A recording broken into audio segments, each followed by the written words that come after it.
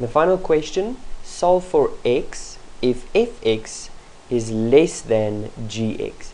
What does this mean? Well, this simply means that the graph of f is smaller or lower than the graph of g.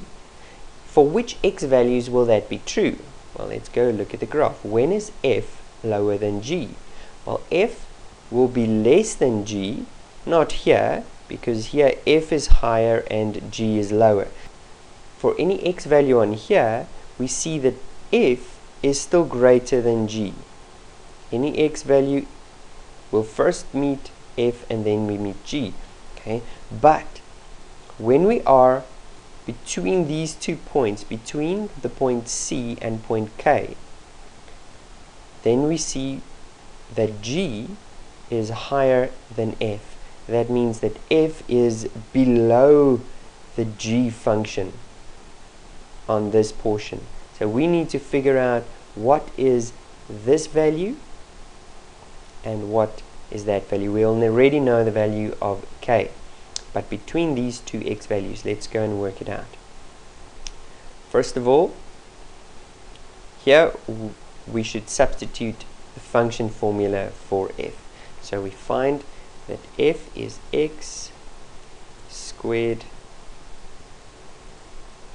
plus 3x minus 4.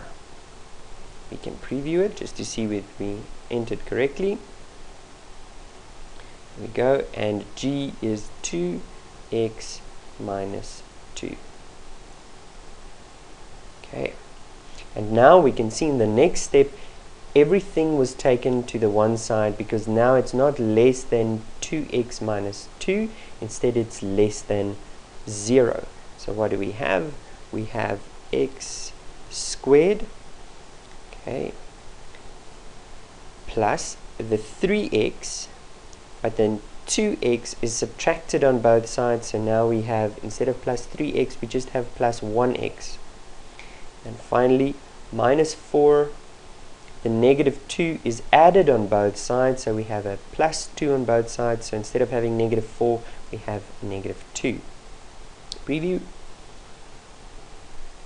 There we go, x squared plus x minus 2 is less than 0.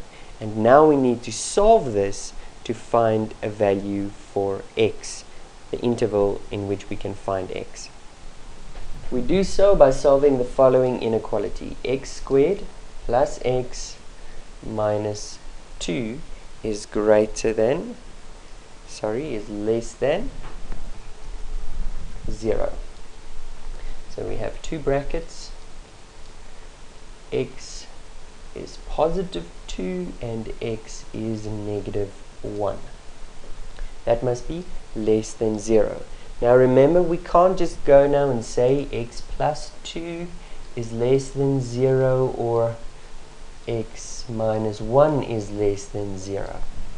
No, what this is telling us is that these two brackets, if I multiply them with each other, I get less than 0, which means the one must be positive and the other one must be negative, or the one must be negative and the other one must be positive.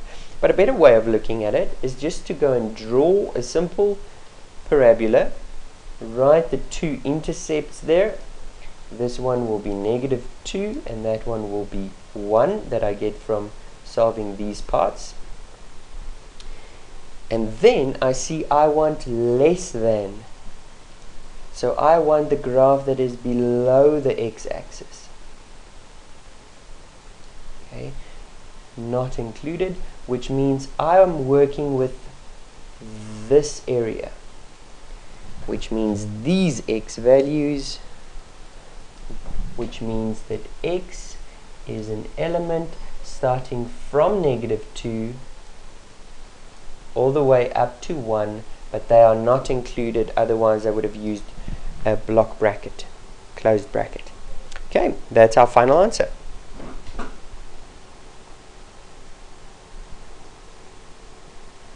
Let's enter it, negative 2, 1,